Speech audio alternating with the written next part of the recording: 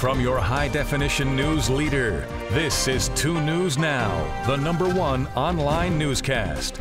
Hi everyone and good evening. I'm Nick Lulli. That's right, we have breaking news about a possible developing tropical or subtropical cyclone off the southeast United coast outside in the Atlantic Ocean off the Bahama Island chain. I want to read you a rare pre-hurricane season statement the National Hurricane Center issued this evening, basically saying a non-tropical low pressure system is centered about 500 miles south-southwest of Bermuda and is producing a large area of unorganized showers and thunderstorms. To talk about it possibly developing into a subtropical or tropical storm. We're going to continue to monitor the situation at this point. We're not having any sort of guaranteed information about whether it will make landfall or possibly curve out to sea. The steering currents in the area right now are not too strong, so it's still developing, it's still sort of meandering around the area.